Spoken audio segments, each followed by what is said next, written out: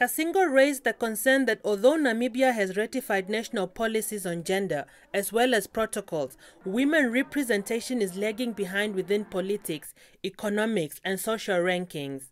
She cited the Namibian Labour Survey of 2016, which highlighted that women are faced with high levels of poverty as they are not accorded full employment opportunities. But besides those many laws, we face many challenges. Women, every day they are being beaten, just like dogs. They are being killed. But the question is, the government has made the law. Where is the problem?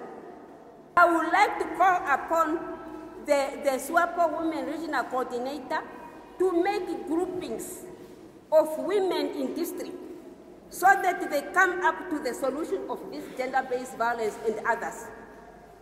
The others beyond your control, like economic empowerment, demand.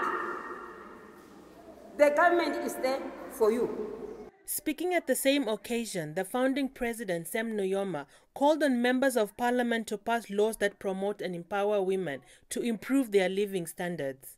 So I appeal to you, as leaders of SWAPO Party Women's Council, that no efforts must be spared in ensuring that more women are drawn into the decision-making organ of the SWAPO Party in order for them to contribute meaningfully towards the eradication of poverty, ignorance, and disease. Faith Sankwasa, NBC News, Ochiwarongo.